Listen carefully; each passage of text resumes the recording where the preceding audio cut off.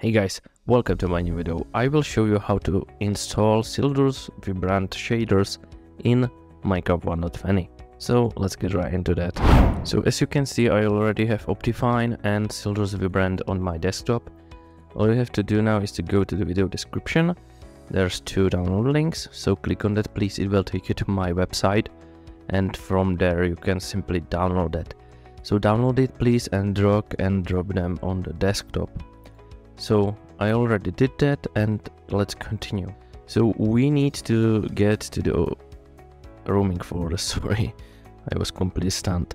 So we need to get to the roaming folder. So open up the Windows search bar and type in %appdata%. Hit enter and it will open the roaming folder. So in here you can see .minecraft folder. Open it please and scroll down until you get to the shader packs. Take Sildurs Vibrant and drop it in here. Go back and scroll a little further down and find the versions. Double click on Optifine. It will show up this amazing window. And in here we just simply need to click install. Wait, and as you can see, Optifine is successfully installed. Right now you have to check if 1.20 Optifine is in here.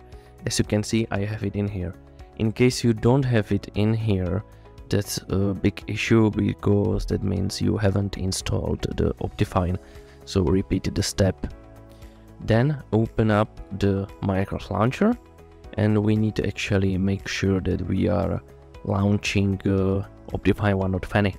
So in here, find my Optifine 1.20 like I did, hit play.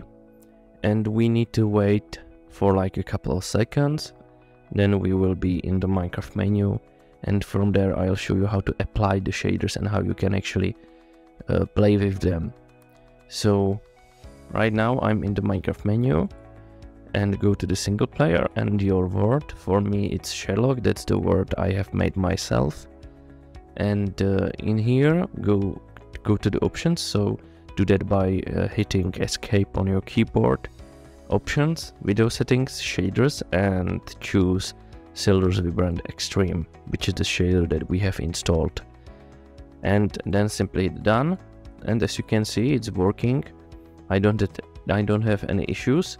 So I believe you won't have any issues as well. If in case you do, just let me know and I'll help you with that.